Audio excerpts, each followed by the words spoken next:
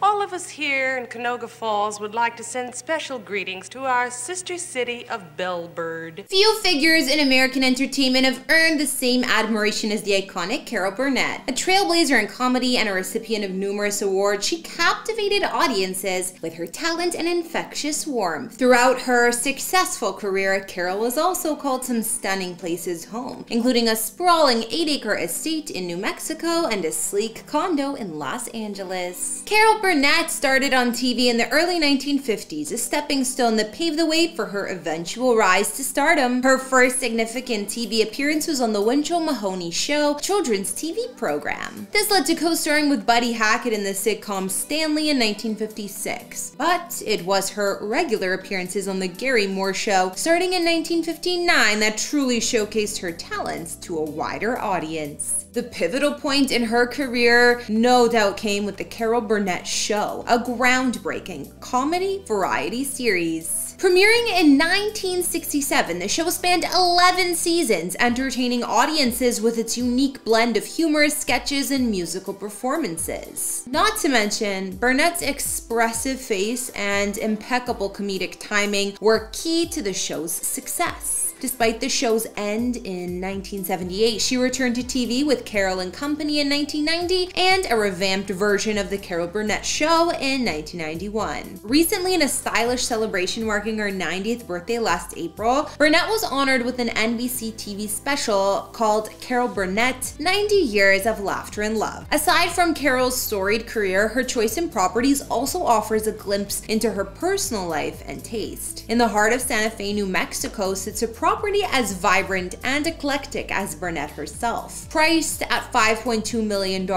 this estate spans over 8 acres on the coveted Circle Drive. The centerpiece is a sprawling 7,500 square foot main house, boasting 3 bedrooms built in a Pueblo Revival style. Embracing the essence of Santa Fe, this residence includes not just the main house, but also a 2-bedroom gatehouse and a casita. Outside, the grounds feature a stunning swimming pool with a charming cabana. This gated oasis is set up with lush landscaping, providing the perfect setting for entertainment and relaxation. Then the interior shows amazing design elements: plaster walls, flagstone and hardwood floors, beamed ceilings, circular columns, and stained glass windows. The kitchen space is full of character and boasts custom cabinets, a unique key-shaped island, a copper sink, and a delightful breakfast nook. There's even a games room that features a pool table, a large TV, and a fireplace. Carol's one-time master suite offers dual bathrooms, walk-in closets, and a spacious layout accentuated by a fireplace, as well as a rooftop deck where you'll find stunning mountain views. Listing agent said about the place, "It's a comfortable and gracious house. It is really conceived as a multi-generational family retreat." While that place is no doubt beautiful, it isn't Carol's only property. Nestled within the urban landscape of Los Angeles, you'll find a completely different type of home: Burnett's modern condominium, which is significantly more compact in its size. Situated in the Wilshire condominium building in Westwood, this 3-bedroom unit was last sold for $3.7 million.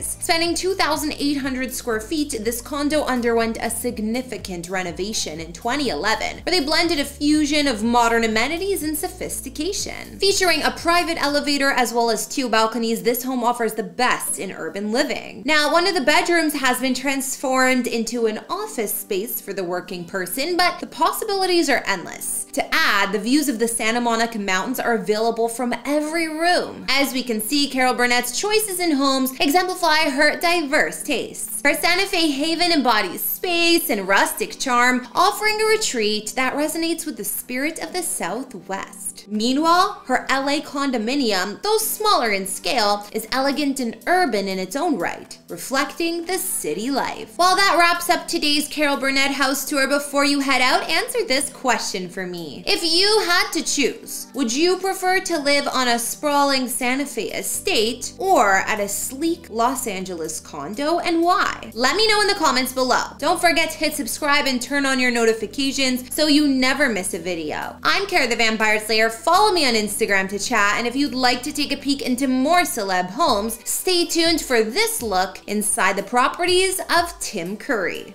Bye!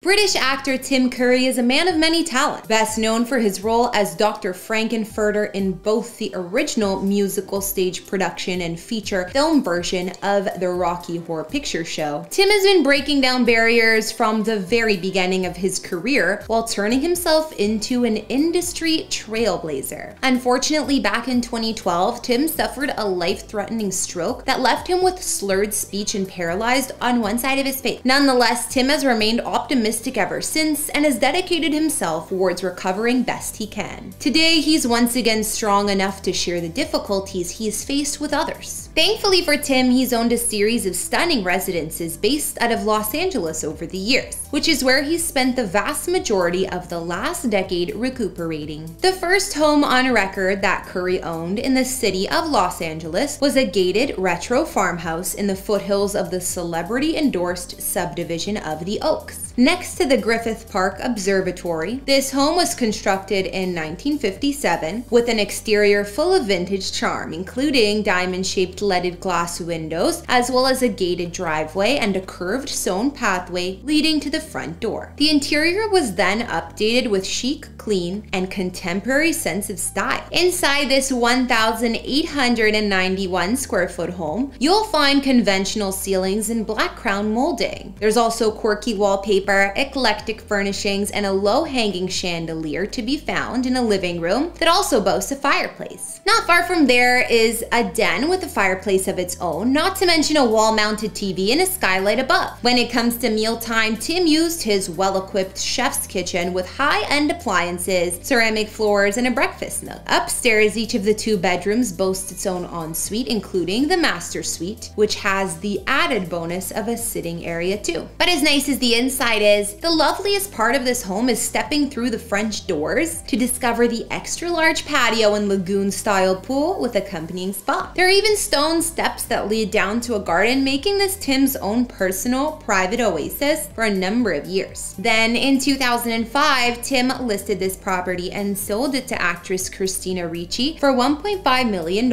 She would live here for the next decade before selling the home at a slight loss in 2014. As for Tim, after selling that home, he immediately bought a new one, not far from his first, in the neighborhood of Los Feliz. Having sold one home to film actress Christina Ricci, Tim Curry turned around and bought his next home from TV star and friend David Hyde Pierce. Tim purchased a 4-bedroom, 4-bathroom, 3,365 square foot home from the man best known as Niles Crane in 2006 for a reported $2 million. Under Curry's ownership, this 1920s-era abode underwent a huge renovation, updating its interior, including the study, den, and breakfast room, while keeping much of the period details and charm for this private home that sits on a gorgeously maintained 1/3 of an acre lot with palm trees and a swimming pool. After suffering his stroke in 2012, this was also the first house that Tim returned to in order to begin the long process of healing. 2 years later, however, Tim would sell this property in 2014 for $3.2 million. I guess he must have already been feeling a bit better by that point. But there's one other home Tim owned in Los Feliz that he sold just prior to his health scare. And something tells me that if he had the chance to go back in time and do it all over again, he might make a different decision, because this place is exactly the kind of home you'd want to recuperate in. Back in November 2004, Tim Curry bought himself a property with a pretty remarkable pedigree.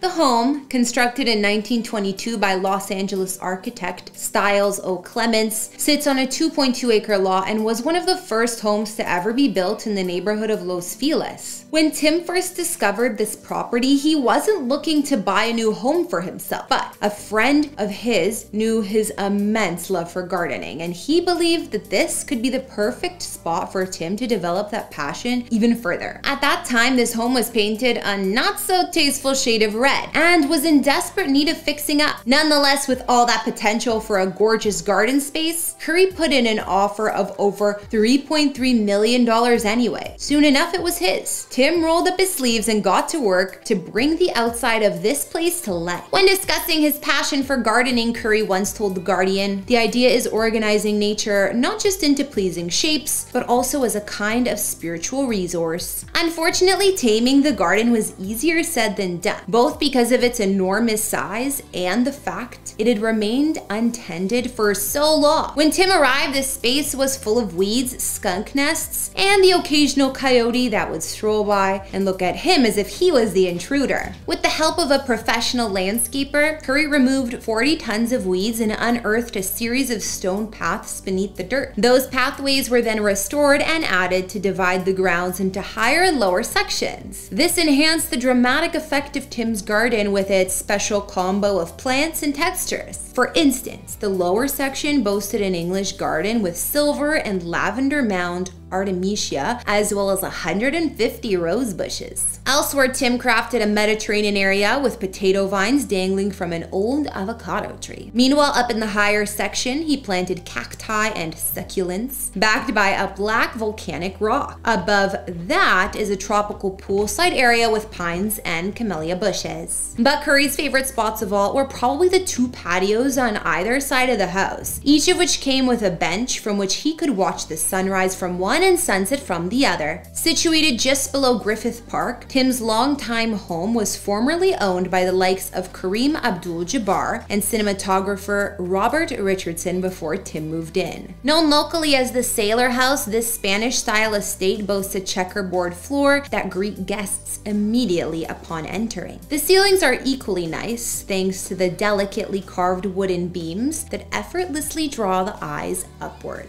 The downstairs great rooms are all awe-inspiring in their own right, boasting well-preserved original details and hand-painted ceilings. There's even a dining room that's perfect for throwing large dinner parties and catered celebrations, while the kitchen has been updated with green custom cabinets, a large center island with a sink, stainless steel appliances, a TV, and doors leading to the outside patio. As for the master bedroom, it boasts large floor-to-ceiling French doors on either side, as well as a Juliet balcony and a secondary, larger balcony on the opposite side that overlooks the lush hills. Not far from that bedroom is a second suite that boasts a coffered ceiling plus a more modern ensuite bath. Tim's old home also included a glamorous media room, a game space with a card table, a library, and a guest house. All that being said, for my money, the best spot is the one-of-a-kind white stone amphitheater that you'll find sitting on top of the entire property. Couple that with the ground's endless series of waterfalls, fountains, and koi ponds, and I can't understand why Tim ever wanted to leave. According to records, Tim sold this property in 2011, just 1 year before he got sick, to actor Robert Pattinson for $6.2 million. Over the next few years, the property would continue to change hands from one famous owner to the next, including Noah Weil and Jim Parsons. But Tim never returned to the home he helped breathe new life into. Where exactly Tim lives these days isn't entirely clear. There's no official record anywhere to be found, but the rumor mill suggests he still owns a home in LA, just with a much smaller garden that still provides the necessary sanctuary he needs to rest, recuperate, and work on his tan. But wherever he's living, it seems Tim's home has revisited that bright shade of red based upon remote interviews he's given over recent months. Until we find out exactly where that might be, we'll bring this latest house tour to a close. Thanks so much for joining me today, and before you head out, consider answering the following question. Would you ever buy a multi-million-dollar fixer-upper simply because you believed in the potential of its garden? Let me know if you have planting on the mind as much as Tim Curry does in the comments below. Otherwise, like, subscribe, and turn on those notifications so you never miss a drop.